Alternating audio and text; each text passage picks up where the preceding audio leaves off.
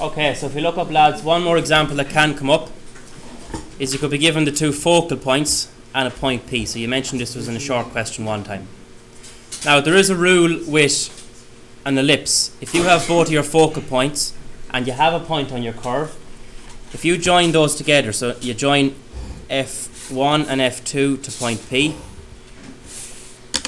the combined distance of those lines, so if you took this distance and then added on this one, it's going to add up to your major axis. That's just a rule you have to learn off.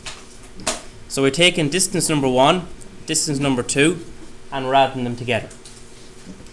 Now when you add them together, they equal your major axis.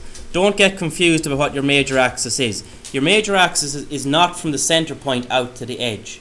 It's from the very left to the very right. So that means when you add those two distances together, you're going to be measuring from your extreme left to your extreme right. Okay? In order to do that, we have to know where to start. So what I would do is I would find the center point first. The center point is obviously going to be between the two focal points. Right? So what you should do is just do your bisecting method, but just for quickness I'll just have it with the measuring. So it's going to be there. So my center point is going to be that point. That means I have to come out equal distance left and right for my major axis. So I'll add up what those actually are. The first one is 102 and the second one is 52. So we have 102 plus 52, which gives me 154. That means that my major axis from left to right is going to be 154. Now if I want to draw a major circle, I take half of that. So half of 154 is 77, is it? Yeah, 77. So set my compass to 77.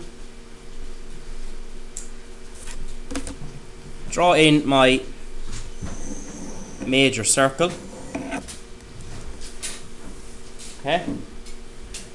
And then what we do is we find ourselves in a similar kind of location. We have point P, we have the major circle, so we can repeat the process from up here.